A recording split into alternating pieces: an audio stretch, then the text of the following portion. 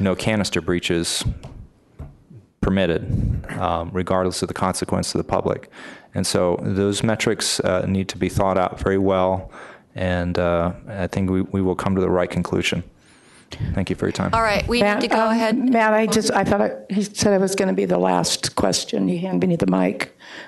Quickly, you mentioned this is Donna Gilmore with San Onofre Safety. Sure. You mentioned North Anna had a crack from the concrete there were some marginal changes to the concrete configuration. So my question is, given that there will be some cracking there, some cracking possibly in the thin steel canisters, where does the seismic evaluation come in? Because my understanding is the seismic evaluations for approving licenses, it assumes perfect materials. So now we're dealing with aging, where we can have concrete degradation and maybe some degradation in the canisters. How does that fit in the seismic evaluation issue fit in what you're doing? Okay, so that's a good question. Let me make sure I make it clear, though, that I didn't say that the canisters are cracked or are cracking. I understand that, but it is a real possibility. You can't exclude that possibility with aging management, or are you excluding that possibility? No, I don't think we're going to exclude the potential for the loads being placed on even a potentially degraded system, even though we begin to do the aging management programs and doing the inspections to ensure those kinds of degradation mechanisms are not active. But I think we can easily say the what-if scenarios and hypothesize. We do that. The NRC does do that. And I said, what is the largest loss of material possible, and still maintain all its safety functions? And we can look at that and do that analysis. But that does not mean by any stretch that we would permit that kind of degradation to occur. So yes, we can do those types of analyses, and that will probably be not that difficult to do, actually. So is that going to be in your scope, then, of what you're talking about for public comment? I cannot say for certain at this time, but would not put it outside the realm of what we would do as part of our program. Thank you.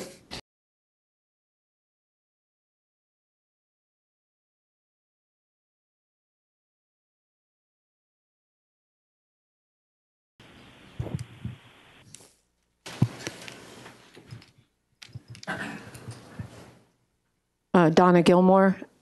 The question is, when you were talking about canned fuel, that was one of your defense in depths, as you were referring to?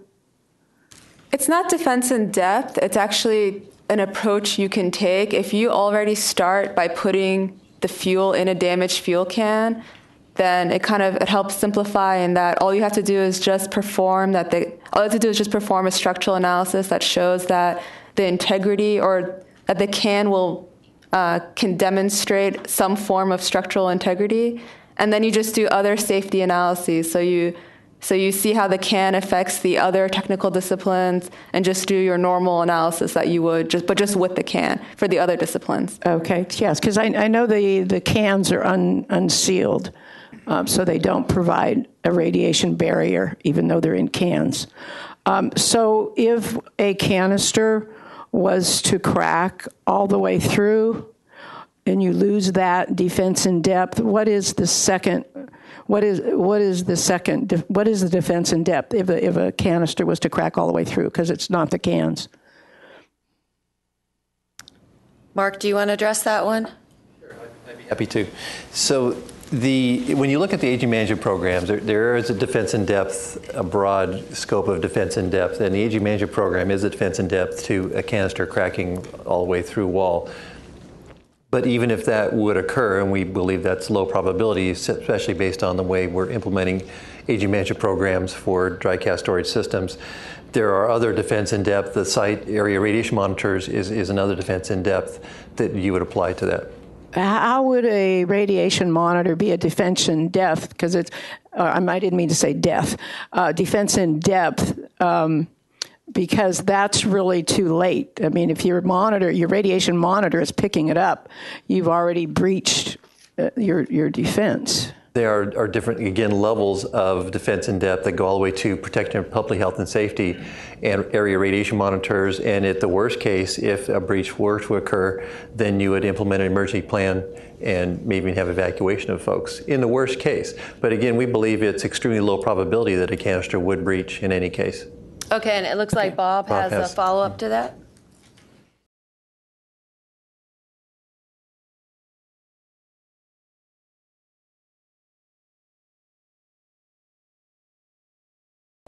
Rod, I have a quick question. You mentioned that technology exists to handle fuel with gross ruptures or structural defects. Is this technology usable today, or is it something in the planning stage?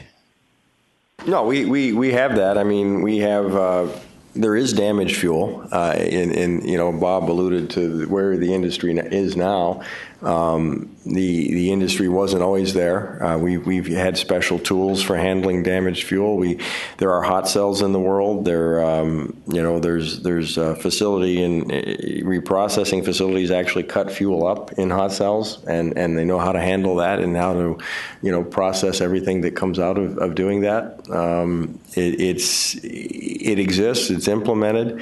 And I think if you look at the designs of DOE's Yucca Mountain repository, they included design features that could have handled damaged fuel if they had to package any of that. So it's my understanding that the TAN hot cell facility was closed, and there are no hot cell facilities in the United States that can be transferred these fuel from these large canisters we have from one to another, and there are no mobile facilities that exist in the U.S. The ones in France are smaller, and it's uncertain if the mobile facilities could even be built to the sizing that we're talking about. I think this is a little bit off topic. Okay, well, he was saying that there was technology that existed, so I wanted to know what that was. Yeah, no, I understand, but since we need to keep going, if you can follow up after. Well, just real quick, so it doesn't appear there's not an answer. I think the first thing you might do if you had damaged fuel in an area where you did not have a hot cell, and there are smaller scale hot cells,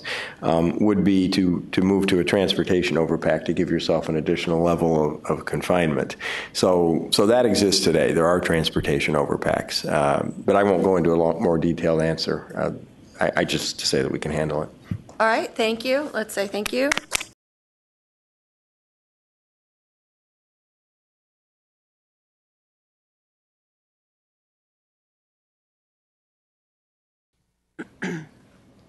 Hi, Donna Gilmore again. Hi. If I'm understanding this correctly, you're looking to not do a license amendment for the things that you're currently required to do license amendments for. Is that the... There are requests that have been submitted either by an error that was somehow a typo. For example, there's a typo in the existing amendment. So, and those are very minor. So there need to be a better way in terms of trying to make those changes without having to go through a full length of amendment. Yeah, I understand what you're saying. Is I think as long as that's scoped extremely narrow and clearly defined. But we've been through a situation with San Onofre where because they didn't get a license amendment for their steam generator project, that we ended up with ratepayers stuck with billions of dollars and no energy from that plant. So in San Onofre, in Southern California, we're a little goosey when skipping the NRC license amendment process. So in your performance metrics, you were measuring time saved, but there was no the metric there about, did it result in any safety? But I'm assuming it probably didn't. But just as an observation. I really appreciate the current process with the REIs. I find that extremely valuable, and we have been able to find things that the NRC was getting ready to prove. So, speaking as a stakeholder that lives in San Clemente, 2 miles from a nuclear reactor, I prefer a little overkill rather than underkill, or maybe I should say that the other way around. But anyway, thank you. Okay, thank you, Donna. Jennifer, if I could just kind of add to what Donna said, we in the industry, and we've expressed this in public meetings, are also concerned that the scope of that correction process be as narrow as possible. Our view is if there is an impediment in the process, don't try to work around the process, fix the process, which again goes back to the petition. But we appreciate keeping that narrow. Thank you. Jennifer, Okay, I just Christian. want to clarify. My name is Christian Rockville. I'm one of the branch chiefs in Division of Spent Fuel Management. And Donna, just to answer your question, it really isn't circumventing the license amendment process. Actually, it goes through the same level of review. It goes through our technical disciplines. The intent of the process was, at least for the industry, there isn't something that allows them to come in to make to address either factual, or incorrect statements in their SAR. So it's really for us to go ahead and to issue a revision so that it's not a standalone amendment that goes into our regulations. So just so you're not concerned with what it goes through, it still goes through our level of review, still goes through rulemaking.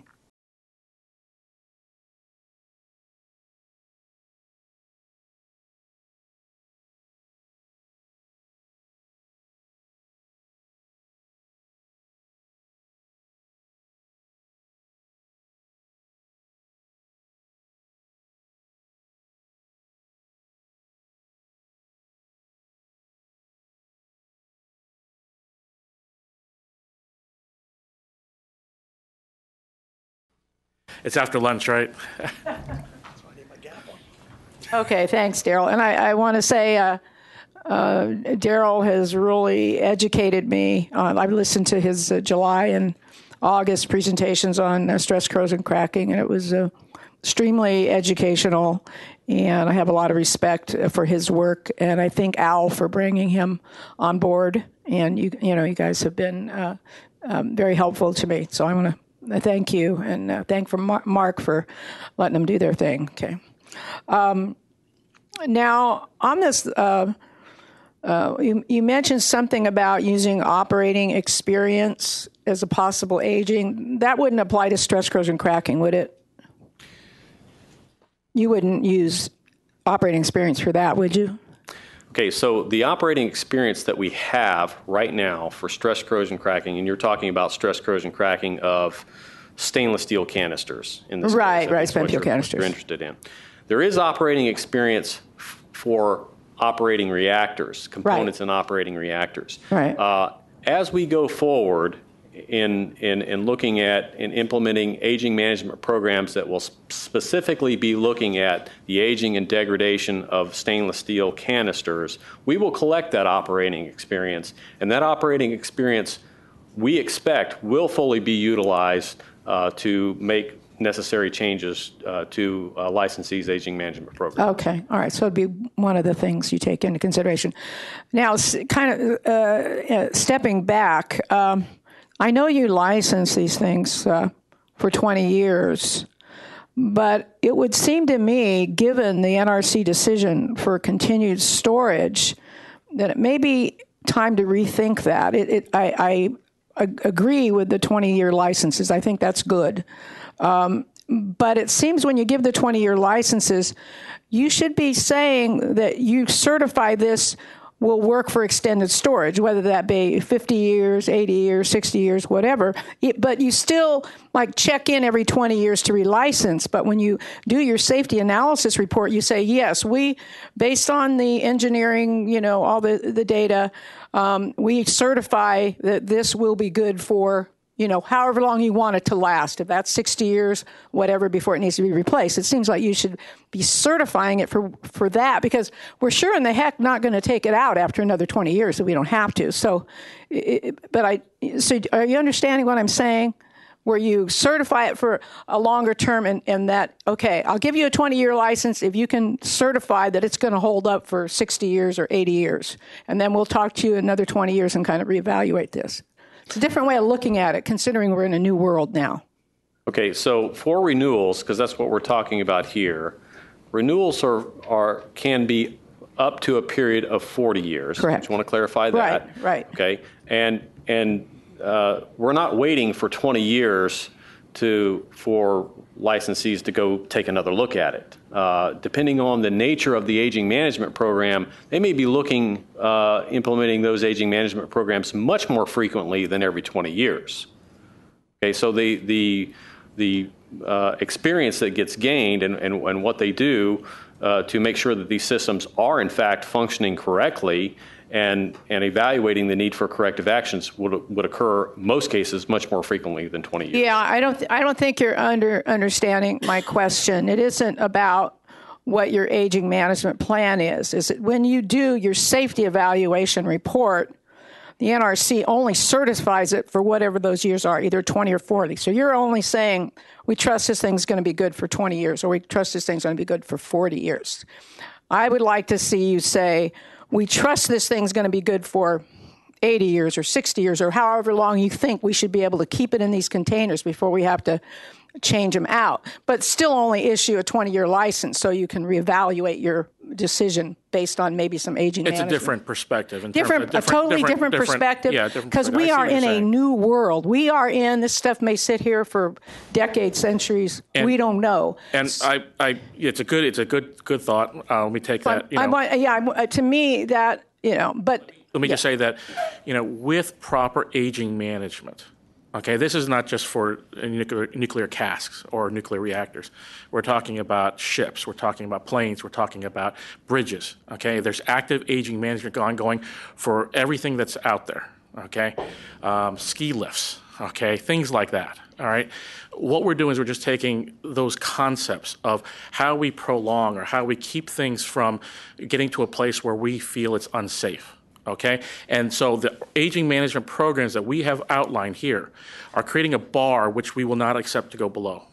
Okay? No, I agree, and the aging management should show that these things are maintainable, so you don't have to replace them. And it's a good yeah, but I want it to be maintainable for more than the 20 years you're certifying it for, and I don't see that being addressed. If I may make a point, when we first embarked on this task about a year ago, a little over a year ago now, we wanted to build a regulatory framework that was sustainable, not only predictable and flexible with the learning aging management programs, but is sustainable. So we knew, we had a high probability at the time, and the same as today, that these spent fuel storage systems would be in service for a long period of time. What's a long period mean?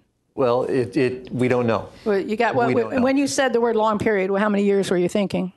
Well, within the regulatory framework, because we have to have a big touchstone in certain regular periods, it's 40 years now for renewals. So the next renewal for Calvert Cliffs would be 40 years from now.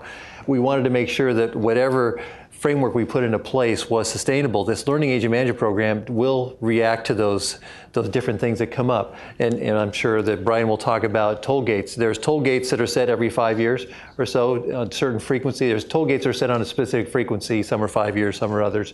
And then there's pop-up toll gates. If you have operating experience that shows there is a potential issue that could affect systems like yours, then you have a pop-up toll gate that you have to stop and say, okay, I have to evaluate this information, determine if I have to make any changes in my system. But I understand what you're saying. It really is a system, a framework that is sustainable for forever, really, because it's learning and reactive and proactive going forward. But we have to stay within those license periods that we have in the regulations. And, we might look at that. So are you saying that you don't have confidence that you could certify it longer than 20 or 40 years at this point, based on the data you have? I say today that I'm stuck with the renewal periods that are in the regulations, but that could change. But I'm also saying that I'm very confident that this aging management program that we set up is sustainable for an extended and indefinite period of time. I wish I could share your confidence, but if I could see the data to support that, sure.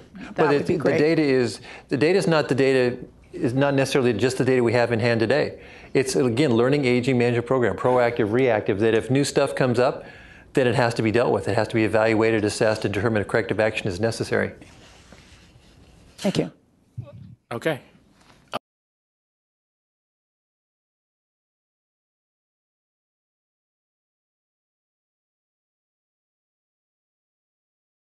And I'm open for questions on slide 15.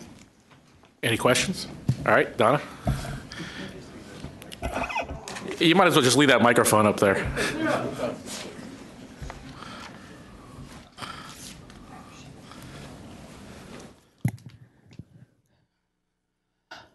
Hi.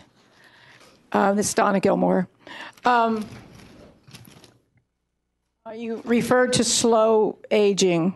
The aging is slow. I don't know if we have enough data to know that for sure, since there's no, as Al said to me one time, if anybody knew when stress corrosion cracking initiation would occur, they'd probably win a Nobel Prize, which I thought was interesting. And then given the Diablo Canyon canister where they found salts and they found temperatures low enough and all the other conditions that Daryl has mentioned in his previous presentations, that it has it appears it has the conditions for stress corrosion cracking, which was a big surprise because I recall from the meetings you thought it would take, and from the summary of the August 5th meeting, that the assumption was cracking wouldn't initiate for at least 30 years because the temperature would be above 85 degrees centigrade, which is where the cracking could occur with the salts and that type of thing. So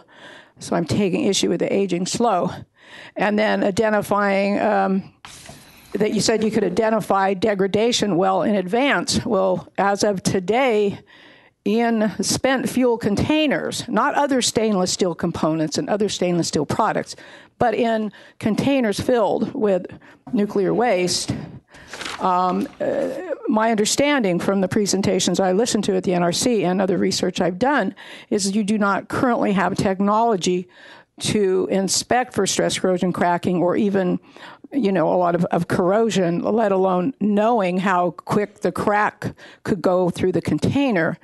And from other research I've done, it appears that in containers that are at the higher end of the range, say this, the 60 to 85 degrees centigrade, the cracks can actually go through 4 times faster than ambient temperature containers, which have failed in as little as 17 years. And then you mentioned in your slide that you have plans made to empty systems. I would be interested in knowing what those plans are, because there are no hot cells, and the plan for decommissioned plants is to destroy the spent fuel pools, which, as far as I know, are the only way that you could actually even begin to reload fuel in another container. As far as the toll gate, my understanding of toll gate, to put it simply, is that the toll gate means the industry gets to decide when to inspect rather than the NRC. And I think it's great for the industry to decide when to inspect, but I also think the NRC should also have requirements as to when they think inspection should happen. Sorry about that. Okay. And then I think on this AMP all proprietary, as someone that it is just a few miles from a nuclear plant with tons of cesium right by the ocean in canisters that cannot be inspected, to make all of the ways you plan to do this proprietary is not what I would call transparent. It seems like a big cop-out and a danger to the public, that we should have the right to know what plans you have to protect us from an accident. So I think it's outrageous that you call it a proprietary. You have got MP 197, the transportation cast, approved, which was a big surprise to a lot of us. And when I looked at the technical specs for the MP 197, the entire section of how you justify transporting high burn-up fuel was marked proprietary. We didn't even get 2 words of information, and yet the NRC has new reg, not new reg, your Information Guidance 11 or you have a policy that you do not transport high burnup fuel at this time because of the issues, and to leave that as it stands and then make an entire proprietary section and approve MP197 transportation canisters, it just seems outrageous to me. So that's all I have. Okay. I guess in saying the aging occurs slowly enough that we will detect it, I should have said our proprietary proposed frequencies will be reviewed by the NRC and either found acceptable or not to detect aging in a timely fashion in time to, if need be, actually unload a system. Our operating procedures and our safety analysis report account for loading and also for unloading. I frankly don't have a response to the unloading at a site that doesn't have a spent fuel pool. I will fail open on that item.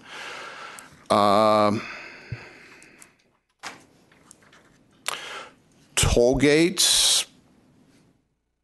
Brian's going to talk toll gates when he talks NEI 1403. As I said, it's a forced periodic pause and assessment of the overarching situation with the aging at the particular site, the research projects, and a documentation of where things stand. That's my understanding. That's what we call for in our application. The review will react to that, not trying to pass the buck to the NRC, but that's the reality. Proprietary aspects in our business are all about business competition. The NRC obviously has full details, full access to all of our information, and they approve or ask questions and eventually approve, we hope. But we cannot reveal certain things, and our competitors cannot reveal certain things, and the Office of General Counsel weighs in on whether or not they agree with our thoughts on what is proprietary and not. We don't mean to hold anything from the general public, but we do mean to hold things from our competitors, and they do the same in return. One other thing is that right now with the technology, with the thin welded canisters, with that technology, we have no early warning system. We will not know. We won't. For example, in bolted canisters, you can get an indirect warning of a helium leak. So right now, today, the only way we'll know these canisters are failing is if they leak radiation into the environment. The requirement, as I understand it, is somebody only has to walk around every 3 or 4 months to see if there's radiation leaking out of the canisters. And so that's a pretty poor early warning system that we're living with today. Donna, let me talk to that. Okay, a couple things. One, the slowness of this degradation. Okay, we're looking at degradation generically. Okay, we're looking at stress corrosion cracking, in particular chloride stress corrosion cracking specifically, because we know that we've had operational experience on the reactor side. We've gone at this right from the beginning. Okay, we've been dealing with it. We've been doing research. Daryl here did research on it for a number of years for us. Okay, it's been an issue going on for probably more than 10 years. Okay, we feel, and through the research and through EPRI's recent report on flaw growth characteristics, okay, there's two pieces. There's initiation, which there's uncertainty when it can occur. Well, it's not going to occur right away. Okay, it takes time for the conditions to get there. Now, what about the Diablo situation? Well, the temperature, okay, even at songs, you have canisters that are at a temperature right off the bat that can get to 7 kilowatts. So that's a low enough temperature to start, okay? But it takes time for the environment to get there. We are aware of that, okay? But even if you take away the initiation part, there's the growth part. Right. The growth part from the EPRI report for a 5/8 inch thick stainless steel, specifically at the Camp Pendleton site, which is where San Onofre is, has a through-wall crack growth time. Okay, they've calculated for that thickness of canister is 86 years before it goes through wall. Okay, we're talking 28 years to go halfway through wall. Okay. we will have, what we are saying in terms of our inspection, and that's on the low, that's the most conservative number, okay? We're looking at over 100 years, okay, if you go to higher temperatures, just 25 more degrees, okay? Now, knowing that, what we have put out there in terms of what is the guidance that we're putting out there, and Daryl can talk to this a little bit more if he wants, is we're requiring inspections. And inspections 5 years after they go in, because only for the first plant, Calvert, they have said they can come in 3 years. So they are going to be able to inspect within 3 years of October to see whether or not they have cracking. And the cracking, we don't want to have a leak. So you're saying the bolted canisters can you'll have some sort of leak detection. We don't want to have a leak. We want to catch if there is cracks, because it's a potential mechanism. If there are cracks, we will catch it well before it goes through wall and remediate so there is no leak. Okay? That's our plan. Okay? That's what we have put out there. Industry has not, proposed that to us. We have put it out there. Okay? Right, but it doesn't exist today, and there's a UK study. There are inspections out there today. There have been three. You said Diablo was one. Well, no, they just inspected to see if it had condition for cracks. No, they also looked at the surface, and we are saying that we're even going a step further in terms of inspection. Okay, we're not looking for cracks. We're looking for the precursors to cracks. Right. So we're even looking at even more conservative than just looking for the cracks. Right. Okay? So being able to see that, yes, they looked at the surface. Okay? Whether or not they can see the detection of those precursors, we're getting down to that. Okay? We're getting down to that level of detail with the various licensees and the COC holders to get to that level of detail so that we are confident that in 3 years' time, they will see and be able to see it before it ever goes into a condition where you have a through-wall crack. Well, based on the fact that the canisters have to stay inside the concrete overpacks and you have a limited area to do this, I see the challenges, and there was a UK study that was talking about 3 alternative ways to check for stress corrosion cracking, and even if you had full access to the outside, it's still challenging to know you have it. They recommended the best way was to be able to put a fluid inside of it, which obviously we can't do. So I'm not as confident that whatever they come up with is going to be technical adequate. We'll have public meetings on it. When it's there, call me. Okay. Yes. It's not there. And then there's the 87-year thing. When I look at Daryl's data and when I read other material engineers' calculations, they do not match up with EPRI. So I don't know what EPRI based their calculations on. It was on that August meeting that you attended on the phone? Yeah, I think you guys found some problems with some of their numbers. Oh, we did. There, we did, and they fixed them based on that meeting. Yeah, but that public meeting, I'm not seeing data. I'm seeing a lot of calculations. I just wanted to get that information out there, but we do have to move on because we're 15 minutes behind schedule right now. So, all right, the next presentation, and Donna, we can talk about it right after this if you want. Okay.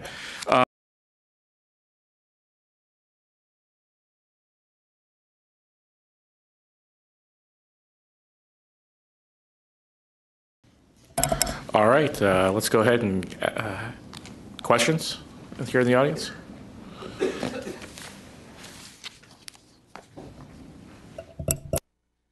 I'm Diane Dorigo with Nuclear Information and Resource Service. I had a question from the last session is the new reg, the NEI 1403, is that publicly available? Yes, it is. And the atoms, or? It is an atoms. I can get you the ML number. Okay. I can, yeah. And then on, for Keith, regarding the waste confidence, no. How does the NRC think that recontainer, which is still an assumption that after every 100 years that the dry casks would be recontainerized if necessary, how is that funded? That would be funded to, all power plants are required to have funds to decommission their facilities as well as to maintain the existing facilities. So if there's a power plant that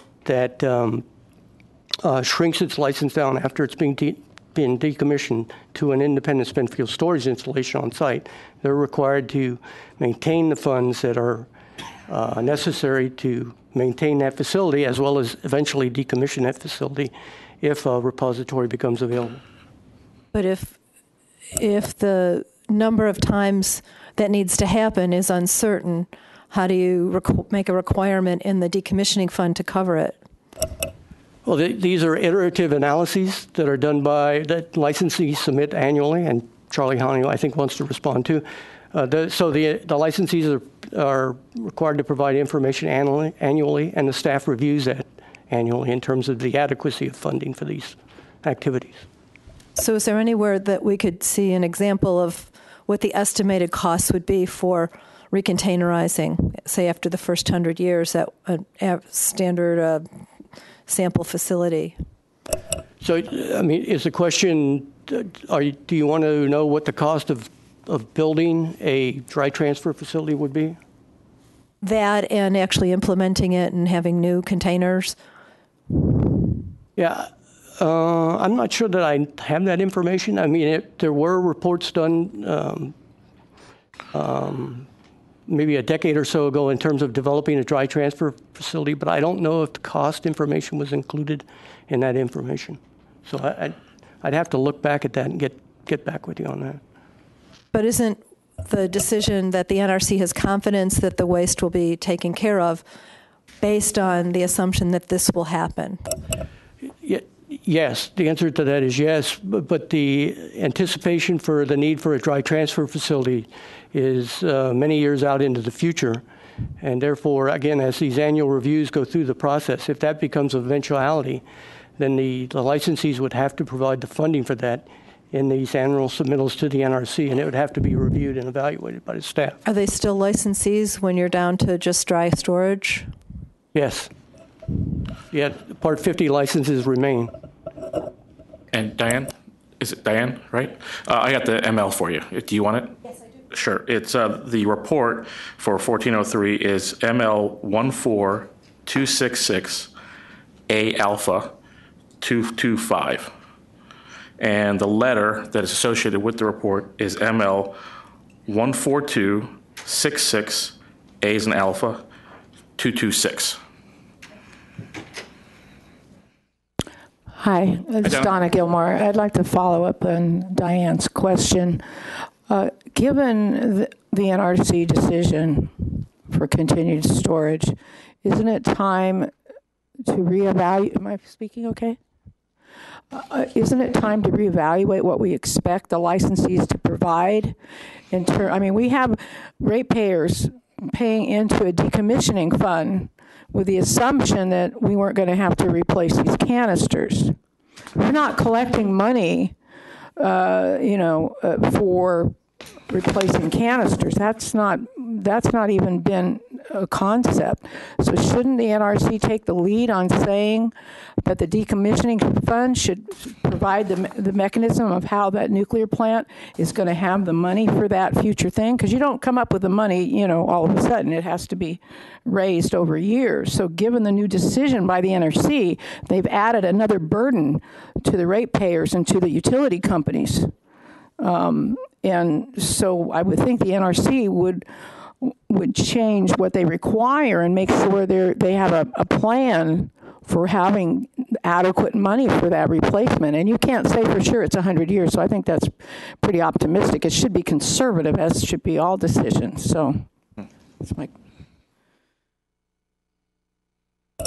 Well, there are two different sources of funding. One is to operate the facility, and that would be the money that's required to operate the independent spent fuel storage installation, as well as any ancillary facilities that have to be used to address any safety issues. That would be a separate set of monies from the decommissioning funds that would be used to decommission the facility. And both of those things are looked at by the NRC staff, and a determination is made of whether they're adequate or not at that particular time. If there's an anticipated need, then the licensee would have to come up with the funds to perform the necessary functions. Well, there is an anticipated need. You've already said that these will have to be replaced, so you need to start building money for that. So that should be part of the plan. Well, let me clarify. What the staff said in the generic environmental impact statement was that it anticipated that there would be a geologic repository available within the short-term time frame, which is 60 years beyond the operating life of a power reactor. Therefore, there would be no need at that point for a dry transfer facility or, transferring. But the decision allows for 60, 100, 300, indefinite. That's the actual decision, that it could be any of those periods. Again, let me try again. What the generic environmental impact statement and the rule do is just define the environmental impacts if that occurs. It doesn't license those facilities. It doesn't authorize those facilities. Those are done separately in site-specific licensing action. What I'm referring to is the people that are going to be reviewing the decommissioning plan to make sure there's adequate funding. It's a new ball game. So whoever is doing, am I get too close to this? Yeah. So whoever is in that whoever the section is here that's reviewing, for example, San Onofre's, what is it, a PDSAR? Is that what it's called? PSDAR. Are they looking at that to make sure there's funds in there to replace the canisters too? Because there's no other pot of money. I mean, some of us think, well, don't tear down those domes. Wait till the fuel's going to be gone. We can use that. Maybe we can use that dome money if we need to replace canisters. I mean, or else the NRC really needs to make sure that there is a provision for how they're going to raise that money and have that money available. There is a requirement. I can't remember the specific number of it, that requires the licensees to identify how they intend to manage the spent fuel for the period of time they expect to have it on site. Yeah, I don't think it includes a plan for replacing canisters. If that becomes a need, then it would be in. Well, it is. You've already stated it is a need. No, in the future. We haven't stated that it would be a need. We're saying that it could occur and what the impacts would be if that did occur. What we said in the environmental impact statement was that we expected that there would be a geologic repository available for the disposition of this spent fuel within 60 years. Well, then can you say that we will not need to replace the canisters? I can't say that with. Okay, well, then we need to provide some mechanism for having that money. If that becomes a need, the staff will review that. The licensees will have to provide the information, and staff will review it at that time. I'm getting circular talk here. Do you know what I'm saying now? I can see everyone's position here. Okay. Thank you. Okay. No, I hear you. Keith mentioned it. I hear what you're saying. That is a function for something outside of this discussion. That's why I can't really, I can't talk to it personally. But there's not going to be a place for the utility, even if it has a Part 50 or whatever part license it has for a closed facility. There's not going to be, at that point, a place for them to go to ratepayers. And in the case of merchant plants right now, they can't go to ratepayers to get more money. So whatever amount of money there is has to be able to pay for whatever the potential needs are into the future. And so we're just shifting it here so that there's the people in the community are going to be stuck when the time comes. And we will take that back to, I don't see the right people here. Well, there is a requirement that they identify the sources of income that are required for the storage of spent fuel for the period of time that's needed. I mean, maybe I don't want to leave people frustrated, and I'll be glad to try to talk to you afterwards if that's okay with you all. I don't want to provide a circular answer if it's what you think I'm doing.